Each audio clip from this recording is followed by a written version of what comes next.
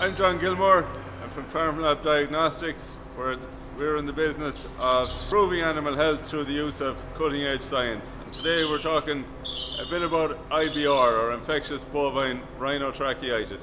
Well, IBR is a viral disease.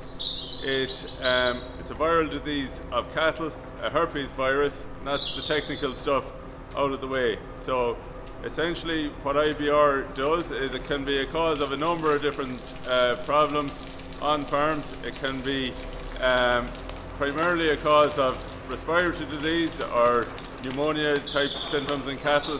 It can also have an impact on fertility, and it can also be quite a significant source of immunosuppression. So we tend to see that quite a bit, that where we have endemic IBR in herds, they tend to suffer with other diseases as well, and that's down to the immunosuppression. I suppose my understanding of IBR is it's a herpes virus. It's something similar to glandular fever in humans, so it causes the same. If you've got glandular fever, you get run down, you get tired, you get a lot of other diseases as well.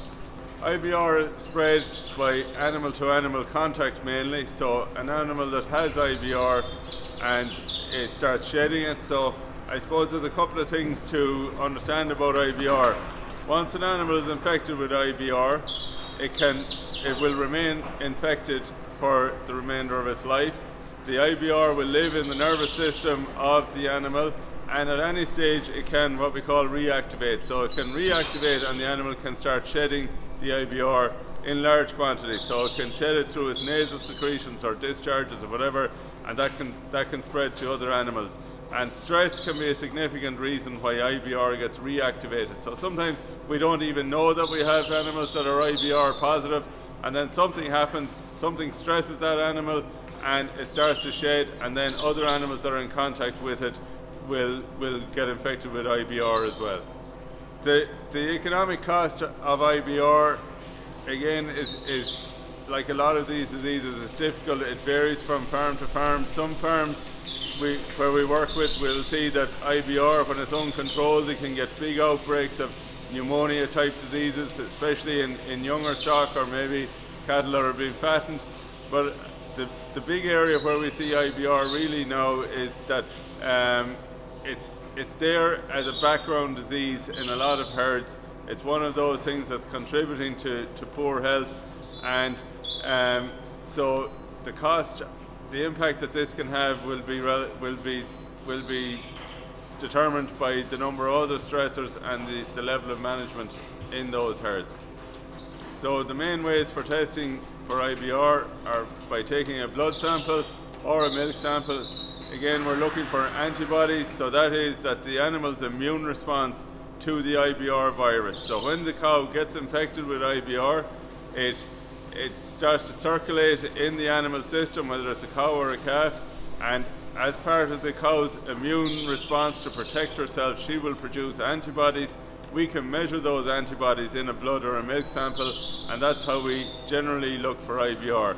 Another way that we can determine if IBR is present on farms is through the use of nasal swabs or samples from other respiratory tissue, or maybe if you're unfortunate that an animal dies, you can take samples and take pieces, for instance, of the trachea where IBR will be present, and you use a molecular test for that, a PCR test, where you actually detect the organism itself or the virus itself in those swabs or tissue. In most situations, IBR can only be controlled on farm through the use of vaccination.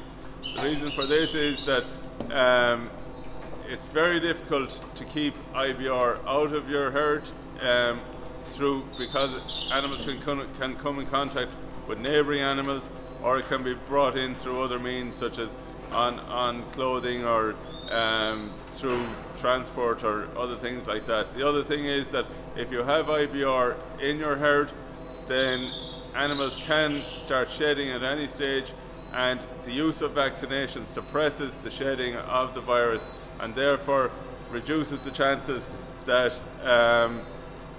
IBR is going to spread within the herd. For more information on what we've discussed, or how any of Farmlab services can help to improve animal health on farm, go to our website www.farmlab.ie, where we're in the business of improving animal health through the use of cutting-edge science.